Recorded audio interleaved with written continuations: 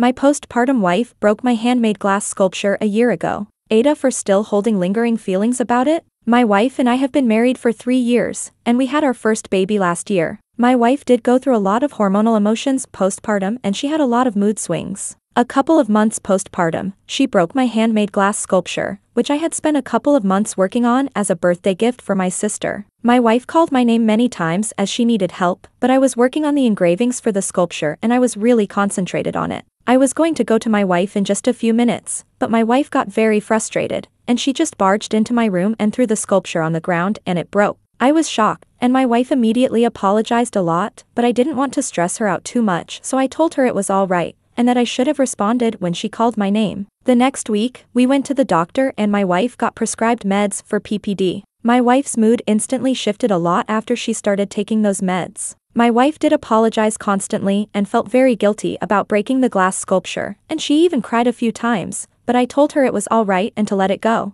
It's been a year now, and while we are back to normal, I still hold a lot of lingering feelings. I feel like a part of my love for my wife was gone when she broke the sculpture, and I could not imagine anyone, let alone my wife, doing such a terrible thing. AITAH.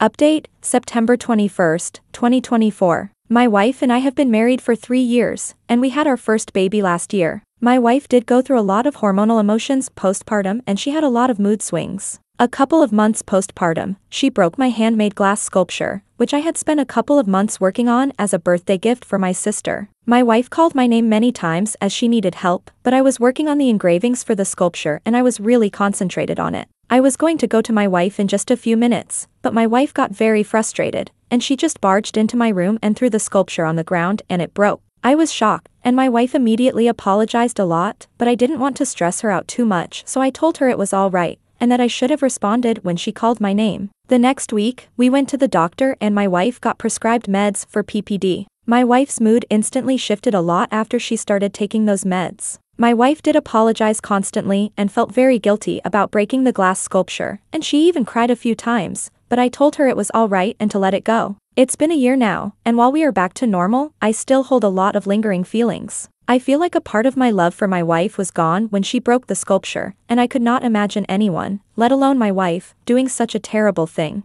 AITAH. AITAH has no consensus bot. OOP received mixed responses. Comments. Commenter 1, talk it out, now. Lingering feelings rots a relationship. Commenter 2, TBH, I would hold a lot of lingering feelings for a partner who refused to help me when I needed help and was postpartum with a newborn. I absolutely don't condone breaking things, but I do know that rage is part of depression and not having enough support definitely contributes to worsening PPD. Info, was this the only time she had to ask multiple times for help? Commenter 3, AITAH, for having hurt feelings, but I feel like you and your wife have different perspectives of what actually happened. You see a crazy woman who smashed your sculpture, and she saw a man who wouldn't answer her cries for help who rather tend to a piece of glass than his wife or baby. Go see a therapist with your wife instead of Reddit. Update, September 22nd, 2024. I read some of the comments and got some good suggestions. I realized I had to be honest and upfront with my wife. My wife and I just had a long talk, where I finally told her about everything I was bottling up over the past year. I told my wife I didn't blame her since she had PPD, but it was just hard not to feel resentful. I told her I understood why she was frustrated at that moment, and that I should have immediately responded when she called me, but I told her I would have preferred if she shouted at me or even slapped me or something rather than breaking that sculpture. That was just heartless and cruel. My wife seemed very remorseful and apologized a lot again and cried. She asked if there was anything she could do to undo what she had done last year, and if there was any way I could not have that lingering feelings since it really hurt her a lot. I had thought about this for the past couple of hours, and I realized there was only one way where I could completely let go of that lingering feelings. And I told my wife that. I told my wife I would be sewing a handmade memory quilt for my sister's birthday next year. This would take almost a year, and I told my wife once I do finish and give my sister the gift, that's when all my lingering feelings would probably go away. My wife seemed grateful and asked if she could help. I told her not for this gift, but maybe in the future. The truth is I don't really feel super comfortable trusting my wife with this, given how she destroyed my previous gift. It's psychological, and I'll most likely regain the trust once I finish sewing the quilt. I haven't told my wife about the trust issue, as I think it's just a me issue, not my wife's issue. Relevant comments. OOP taking too much time away from his wife and child to make this gift. OOP, no, it doesn't take much time. I only work on it that day if I'm free, and it's usually only 20 to 30 minutes, it never goes over an hour. And it isn't about punishing my wife, I just want to reciprocate because over the past couple of years, my sister has given me really detailed handcrafted gifts. I usually never do handcrafted gifts, but it isn't right to just buy a gift off of Amazon for my sister's birthday after she spent months into making my gift. Commenter 1, OP holds on to lingering feelings for a year and finally talks to his wife about it. Now he's keeping secret that he doesn't trust her either. Oh, and he's working on a year-long quilt while his child will be a toddler, and his wife will still need help. This can only end well. Story 2, original post September 11th, 2024. I've got a pretty large property and don't mind the neighbor's cat hanging out chasing mice and other things, but it's constantly walking right up to me and brining me dead things when I'm outside. I don't feed the cat and barely pay any attention to it except when it rubs up against me and purrs. I'll give it a quick pat and move on to whatever I was doing, gardening, etc. Otherwise I basically ignore it. Anyways, the frequency of dead things plopped at my feet has gotten to almost every day. I don't want to be mean and scare it or anything, it's welcome to relax or prowl the yard, but it's a long walk from one end of the yard to my trash cans to dispose of the things it brings, and it's getting old really fast. Update 1st September 12, 2024. In a nutshell, the neighbor's cat keeps bringing me dead things almost daily. I don't hate cats, but cats are just not my jam, sorry sub, no offense. If cats are around cool, no big deal. I'm an animal lover. I have no issues with the cat itself. It's welcomed in my yard to do as it pleases and I practically ignore it unless it goes out of its way to come up to me. I'll give it a quick pat or scritch and move on to the many things I have to do in my yard. I forgot to mention the actual issue is not that it brings me dead things, but the dead things it has brought me and I didn't find right away, attract ants. Where I'm at, ants can pop up out of nowhere in the hundreds or more if dead things are not disposed of quickly. This summer I've been at war with ants and they are such a pain to deal with, especially if they're swarming the dead things left by the cat, then lugging the dead thing way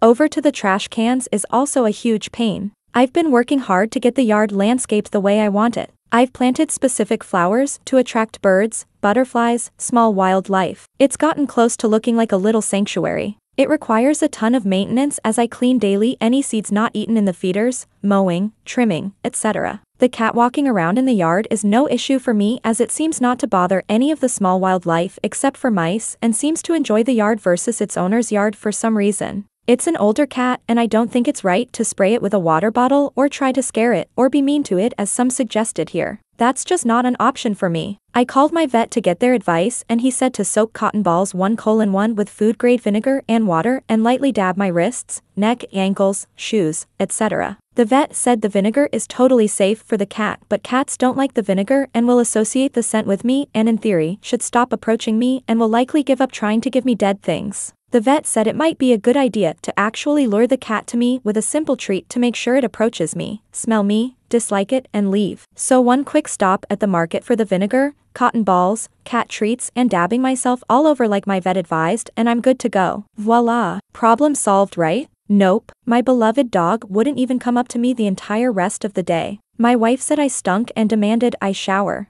I told her I still had a lot of chores outside in the yard and she said I can't step into the house until I showered. I told her I would shower after my chores. The cat showed up as usual and brought me another dead thing, partial grasshopper this time, and I did what the vet said and gave it the cat treat. It not only approached me and didn't flinch at all at my smell, but went crazy purring and rubbing up against me after I gave it the treat. Like purring so hard I could feel the reverberations when it rubbed against my pant leg. Unusually, the damn cat followed me around most of the day and kept interfering with what I was doing, pruning, sweeping, etc. Running in front of me while I'm carrying things to the wheelbarrow, zipping between my legs, laying down right where I'm about to trim. I'd gently move him and the little bastard kept coming back. I'd make sure I'd hold out my wrists for it to smell and that did jack shit. Cat didn't even care or seem to notice the vinegar smell. I did a lot of work in the yard but still had more to do, so I was going to go take a quick nap on the couch and then get back to the yard, but my wife wouldn't have any of it and kicked me out. She told me to go nap near the pool in the nice shaded area I had set up with lawn furniture and a hammock.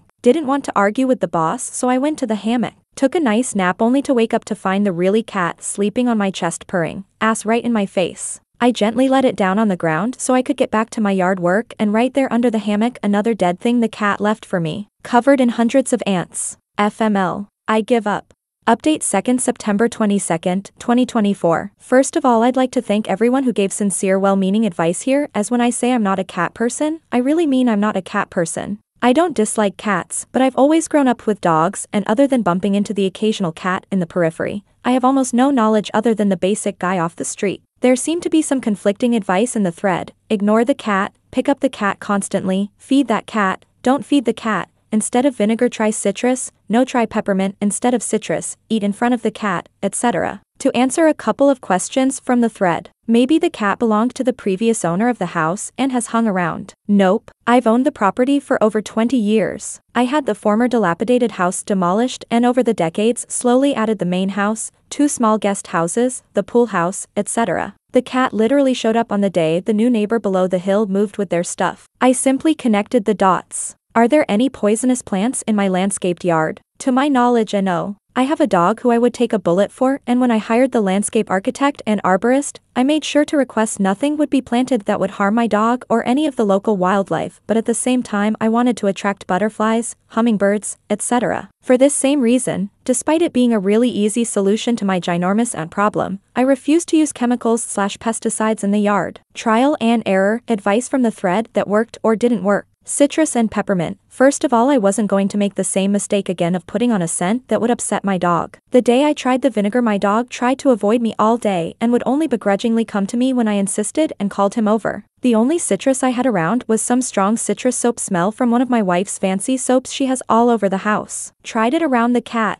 nothing. Didn't deter the cat at all. I didn't try peppermint because I don't like the smell of peppermint myself. Ignore the cat completely, impossible. The damn cat refuses to be ignored. The more I ignored it, the more it would walk in my path, lay down exactly where I'm working in the yard, follow me constantly. Eat in front of the cat, but under no circumstance do I feed the cat. Didn't work. The cat would just stare at me and bob its head back and forth, intently watching whatever I was eating, then bob its eyes to my mouth and just watch me chew. Still brought me dead things. I was strong, held my ground. I didn't feed the cat even though I'm pretty sure it was asking for a bite of whatever I was eating at the time. Love bomb the cat, constantly pick it up. Go over the top to pay attention to it. To the people who gave this piece of advice, if you were trying to help, then thank you. If you were trolling, then congratulations, you got me good. Not only did smothering the cat with affection and constantly picking it up not work, it backfired hard. The cat became obnoxiously clingy and would demand I pick it up and give scritches, constantly interrupting what I'm doing.